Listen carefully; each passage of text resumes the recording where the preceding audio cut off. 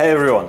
Most of you know that extra virgin olive oils have great health benefits, not the least for their polyphenols. But not every EVOO is of the same quality. That's why I got the 7 most popular extra virgin olive oils from the US and Europe and sent them off to a lab, and let me tell you, I got the results back and they are pretty surprising. So today Victoria and me are going to reveal the results one by one, and also we'll do some shots of EVOO to evaluate the taste, of course. But first, because we want this taste test to be as unbiased as possible, we'll have to do some more preparations.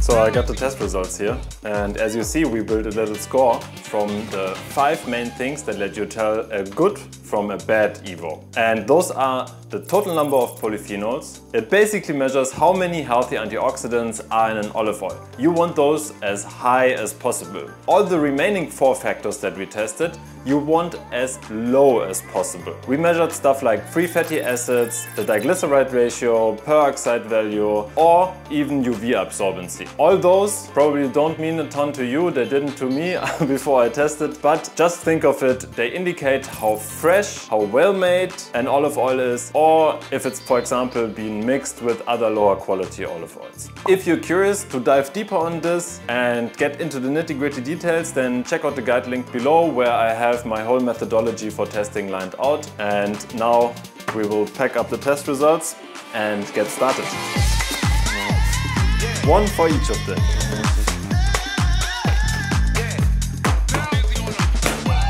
So, all the olive oil packaged up, and now we will reveal the test results and do a little taste test. Let's go. All right. How are we gonna do this? We're gonna first try this little shot and then reveal the results and reveal the olive oil. You ready? Yeah. Ready. Okay, I'll try. Should I drink it completely? No. Okay. This is not Russian style. Okay. No, it's not spicy at all. Maybe in the aftertaste a little. Actually. Let's see who we got here. This candidate has exceptionally high polyphenols with 483 milligrams per kilogram, but very high oxidation markers. Not good. The total score of, drumroll, 42. Let's see who it is. Carapelli Organic. We tested here. Okay. Oh, this smells very lemony. Smells really good. Very smooth, very round, very rich. More oily in the taste. You unveil it. Wow, we have a high performer here. So the lab results reveal that it's super fresh, so it has very low fatty acids and excellent oxidation levels. It says even the harvest date and when it was bottled, so you can be sure it's of good quality. The score, 70! All right. So, drum roll please. Ooh! It's Graza Sizzle, an innovative olive oil brand that has taken the US by storm. Pretty good. Okay, your go. Okay. Yeah, the taste is, it's okay. Let's see what we got here. Ooh.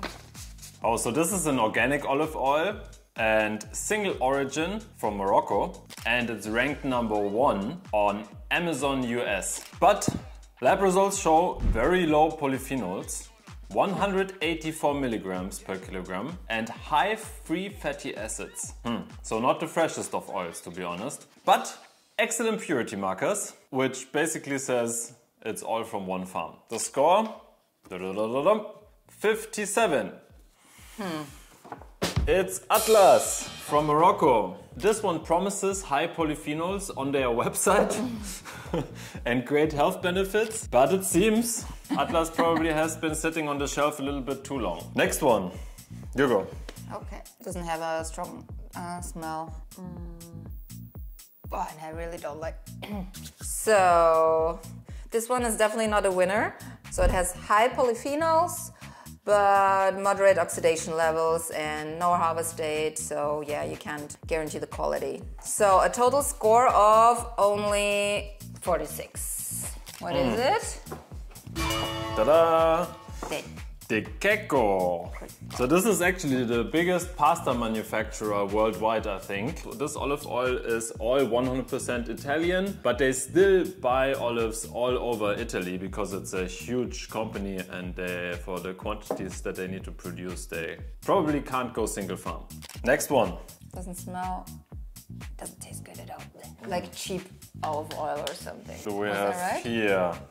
Yes, definitely not the highest scorer, but on the flip side, this is also the cheapest olive oil, mass-produced but also organic, and belongs to one of the biggest and most recognized olive oil brands around the world.